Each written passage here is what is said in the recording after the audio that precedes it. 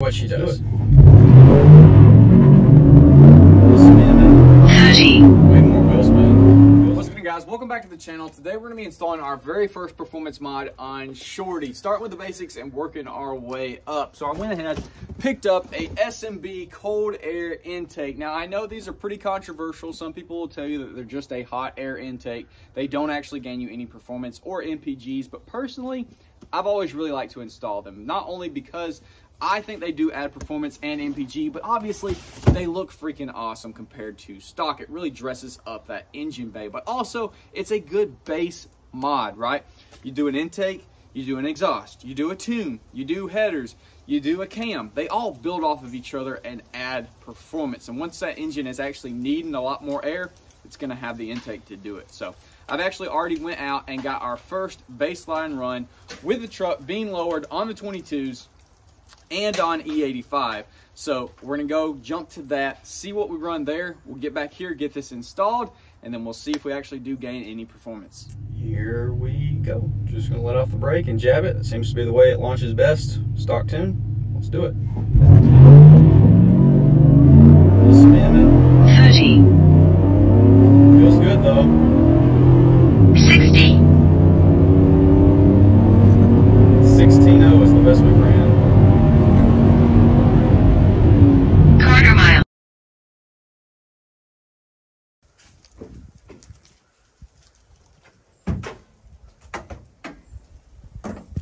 So I think this is a good looking engine bay, and for whatever reason, I really enjoy the GMT 900 engine cover. But if we pop it up, you can see just how many baffles this intake system has. Look at that thing. It runs the entire length of the engine near about.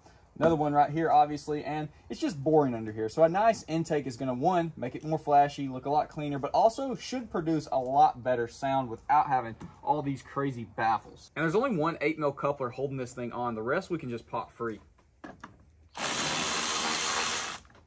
Remove our crankcase ventilation hose, gently pull it out,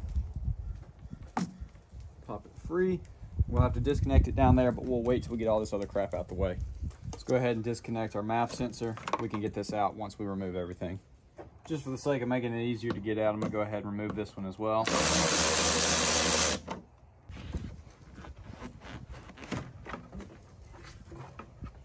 Now she comes.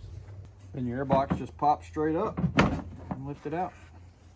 This crankcase ventilation hose should be one that you just pull the little lever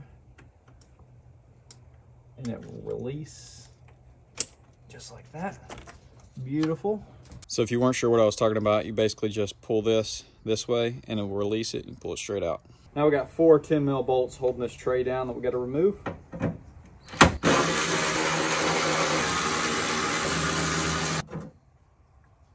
This is a plug you can install in the bottom or leave it out if you want to. We are going to install ours. That way it does pull air just like the factory from the fender. That should give us the coolest air. But if you're needing more airflow, you can leave this out. It's going to be our little rubber guy so that it mounts up to the fender nice and tight. This guy is probably going to be a little bit of fun. And this rubber has literally every little speck of dirt sticking to it. But just work it on like that.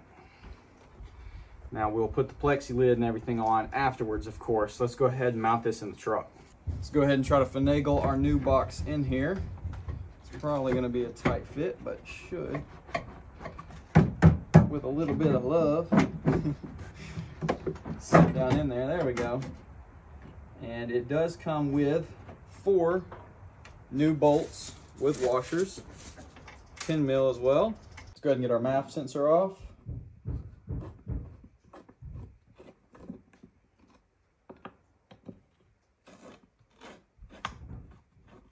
Be very careful with this thing because they can be sensitive.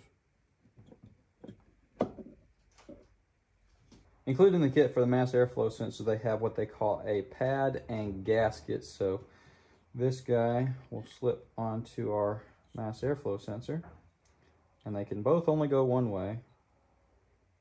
This guy should line up just like that, and then this should install with the arrow pointed up the tube right there. And it does come with new screws and a tool to screw them in with. Actually, I take it back. It comes with a tool to take your factory one out.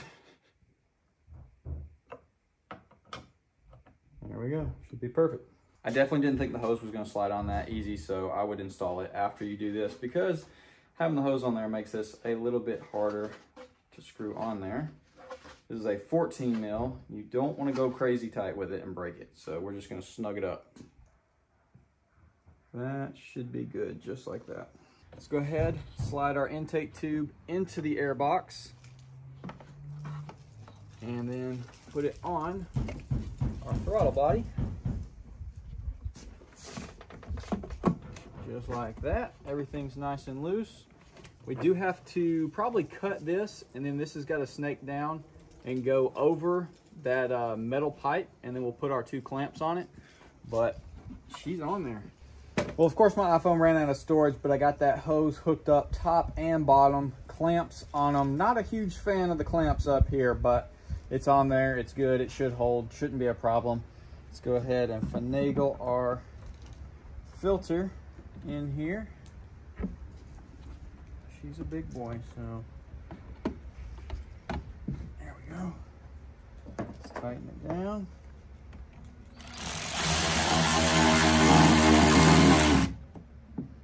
Like that.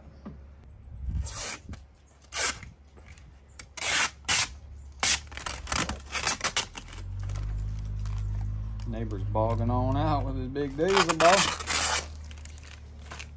This is more annoying than it should be. That is for sure. There we go. Holy crap. Well, she's on there now.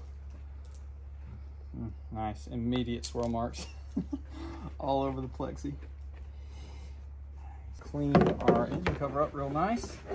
Throw it back on there. All right, boys. Well, there she is. Install completed, and I think it looks really, really good. Not sure about how I feel on the whole new lid design. I mean, honestly, how often do you take that off? Probably would have been fine how they used to have it, but I do get the idea behind it. Only thing I really don't care about is this 90-degree plastic fitting. That is definitely the weak spot on here. I feel like they could spend another $1 or $2 and have this already have like the fitting like factory on it, and you could just tap it. Either way, that's probably my least favorite thing, but the kit does look really good. Now it's time to go ahead, crank the truck up, go for a drive, give it some time to adjust, see if it changes the sound, the performance, and if we get any increase in MPG.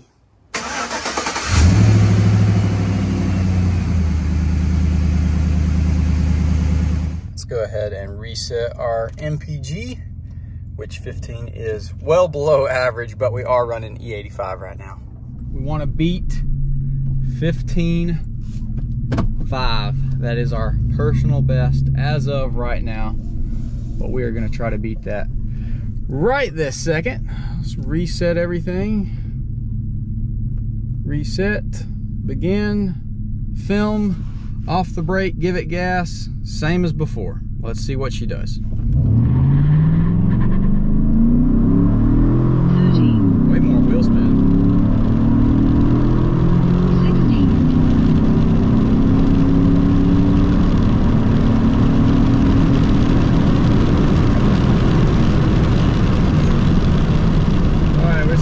We're slowing down. Forgot to roll my window up. Let's slow this big girl down. Wow, we actually did beat our time by quite a bit.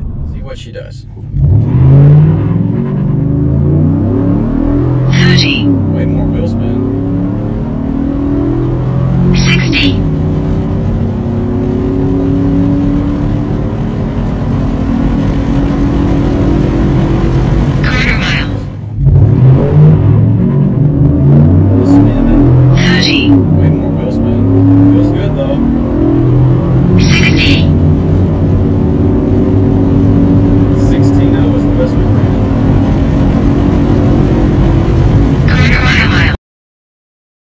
All right, guys, well, there it is. The proof is in the pudding. As far as our quarter-mile times on the street, we did better. There is no denying it. That was quite a bit of a difference, mile per hour and time. So I think she is enjoying the new air that she's getting now. And obviously, it looks incredible. I really do like the way that this looks.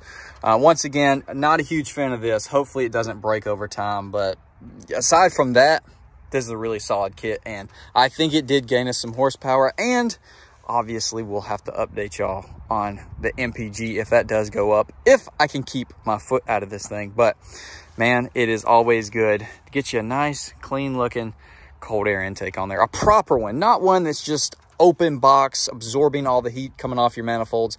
A proper cold air intake, which this is. It's drawing air from that fender, just like factory, but it's got a ton more potential for airflow. So anyways, I'm going to quit rambling. I'll definitely update y'all in the future on how this thing performs with the fuel economy. But as for now, like I said, proof is in the pudding. Cold air intakes, I'm a believer. Are you?